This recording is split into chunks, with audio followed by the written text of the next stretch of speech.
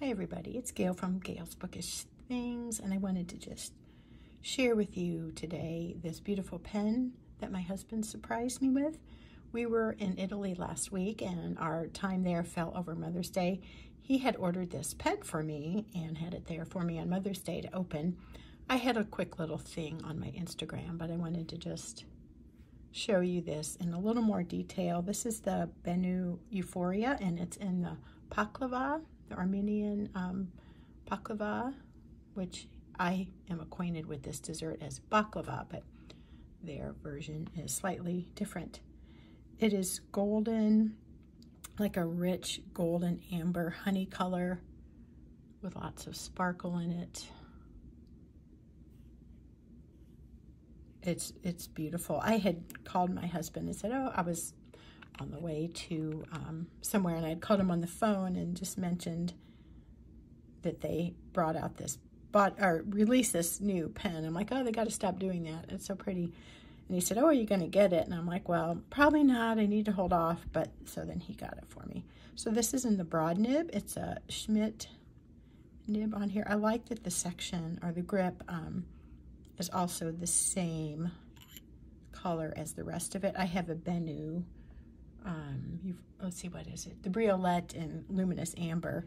And this part is black, but I like here that it all goes together. It comes with this cartridge converter. And I think I'm going to rinse it out, just do a quick little flush. Other people that I've watched on YouTube really strongly suggest flushing that out before first filling it with ink. And I think, unless something else strikes my fancy, I'm going to fill it with Taccia, or I think is how you say that, fountain pen ink. This is the Suchi, which is the golden wheat. And I thought that golden brown color and this together would be super pretty. So I am going to go rinse this and we'll come back and do that. I am in the process of flushing this out, as I just mentioned, and as you can see, there is a color to the water, and the water from our sink is not that color, so I know that there's something in there, I guess from the manufacturing, the testing process. I don't know exactly how that all goes on, but I have heard that spoken of, so it's a good thing. I don't usually bother doing that because I just want to get to the writing experience. But I'm glad that I decided to rinse this. And I'm also familiar with this kind of nib because I have it in my other BENU, but I just really was excited about inking it all up and having it with the golden wheat in this new pen and putting it in my lineup of currently inked pens. So let's get that cleaned up and I'll be back. We are back. Let's give it a whirl just for fun. Okay. The usual question is what to write, and can I zoom in a little?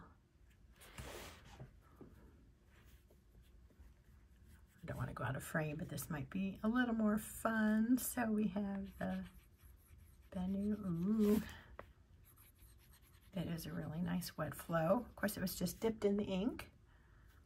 And this is the, I think I'm spelling it right. Oh,